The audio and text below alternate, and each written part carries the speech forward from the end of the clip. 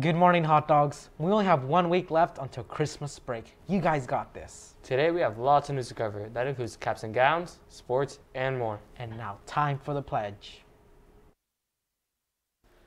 Please stand.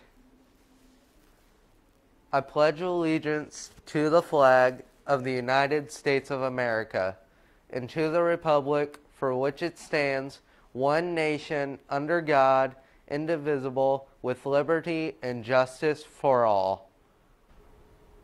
Attention seniors, check out the gear that Herff Jones is offering this year. See Carly, Kenya, or Odalise or Jade if you have any questions. They will be wearing the gear throughout the school year for you to see. All orders can be made through the high school website under the student tab and click senior information. You can also mail your form that you have in your graduation packet directly to Herff Jones. Order your senior gear by March 12th. Today for lunch, it will be French bread pizza and chef salad. Also, happy birthday to Brendan Watkins. Hot dogs, I am excited to announce that Emily, the part-time student, is back. Take it over, Emily. Good morning, hot dogs. I'm so glad to be back. I hope you all have a good day as well as a good week. It is currently around 28 degrees out this morning with a real feel at 19. Temperatures today are hitting at a high of 32 degrees and a low of 24. This week is going to be a lot colder than last week, so make sure to dress warm. There's a possibility of snow in the middle of the week as well.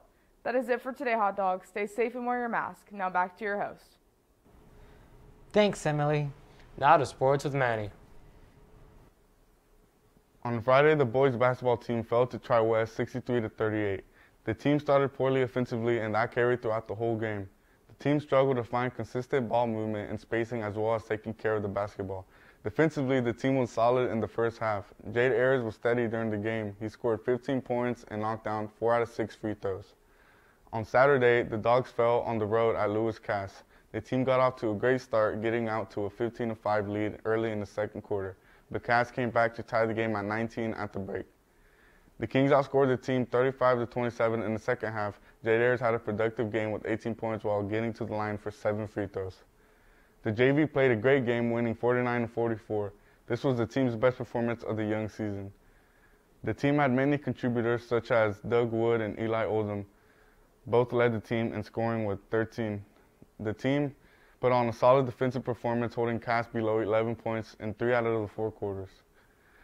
Both teams return action next weekend, hosting Twin Lakes on Friday and visiting Western on Saturday. The Wrestlers struggled to put on a strong team performance Saturday as they continued with an incomplete lineup with multiple wrestlers out. In the first round, they fell to Shelbyville 44-33. In the second round, they were defeated by the Invite champions Greencastle 54-30. They picked up their 9th dual meet victory of the year against Kokomo in the final round of that day.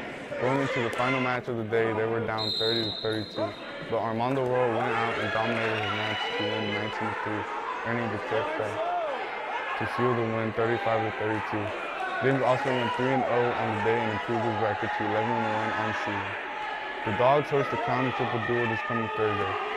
That's all for sports today, Dogs. Now back to your host. Thanks, Manny. Ivan, do you know the difference between a trash can and a recycling bin? Tanya, what kind of question is this? Of course I do. Well, recently we've been told that some students have been throwing their trash in the recycling bin.